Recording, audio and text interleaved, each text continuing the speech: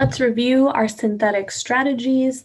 Most of the reactions in this chapter are carbon bond forming reactions. So again, looking at some of the main reactions that we have are to add in carbon chains are aldol condensation reactions, Claisen condensation reactions, Michael reactions, or the Stork-Enamine version of the Michael reaction.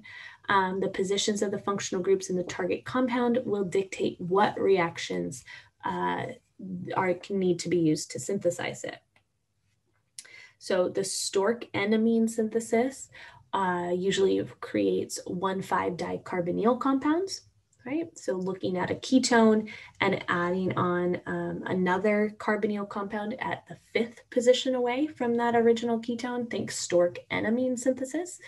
Aldol or Claisen use that 1,3 difunctional carbonyl compound. So it could either be an aldol addition where we have the beta hydroxy aldehyde or ketone, or even creating the alpha beta unsaturated position. For the Claisen, we create beta keto esters, 1,3 functionality.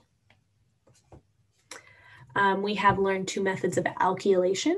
The alpha position of enolates being attacked by doing an SN2 reaction with an alkyl halide, or again, the Michael donor attacks the beta position of a Michael acceptor. So you could think of this as our Michael acceptor because it has that beta position. Any Michael donor can be over the reaction arrow here. The alpha position can also be utilized. This is a new synthetic strategy that's brought up in this section. Remember that after step number 1, we have added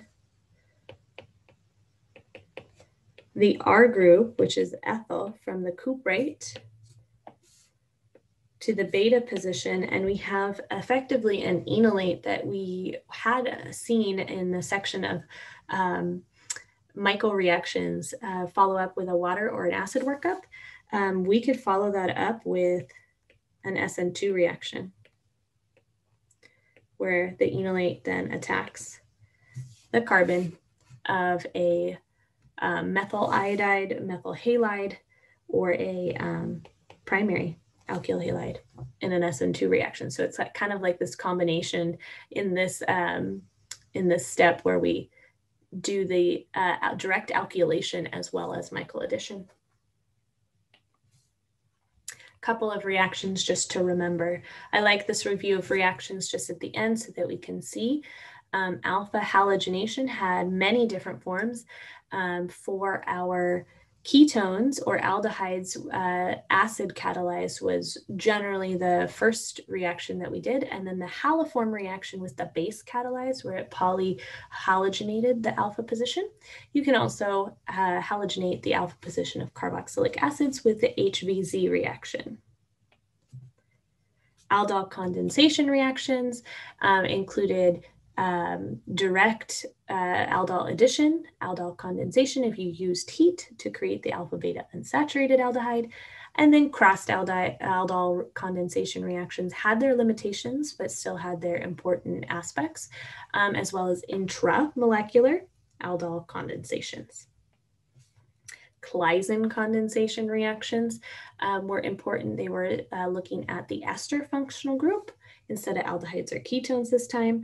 We saw peppering in there the idea of acyl substitution reactions from chapter 20, where we saw the tetrahedral intermediate form and then the loss of the ethoxide leaving group for our ester.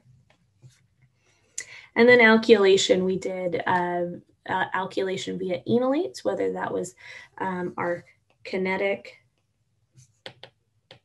I can spell, I promise, kinetic versus thermodynamic type enolation with unsymmetrical molecules, the malonic ester synthesis, and the acetoacetic ester synthesis.